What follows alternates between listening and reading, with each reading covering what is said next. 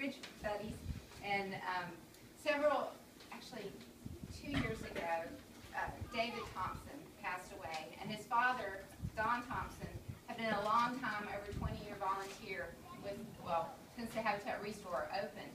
And so after David passed, he came to us and said, I've heard you're part of this urban revitalization program, and I would love to be able to sponsor a house in David's name as part of that program. And we said, well, that's where we're looking for property in that area, and we were able to get property in this area. The reason that he was interested in the urban revitalization part was that David, his son, was in computers up in Seattle, Washington, and was very active up there in the revitalization of Seattle, Washington, and so very big into urban revitalization, into families.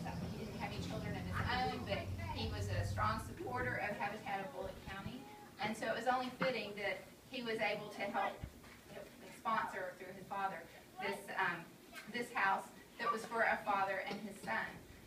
And then, in the meantime, before we actually got the house started, Mr. Don's wife, Sally, passed away. And so he came to us again and said, can it be a memorial for her as well?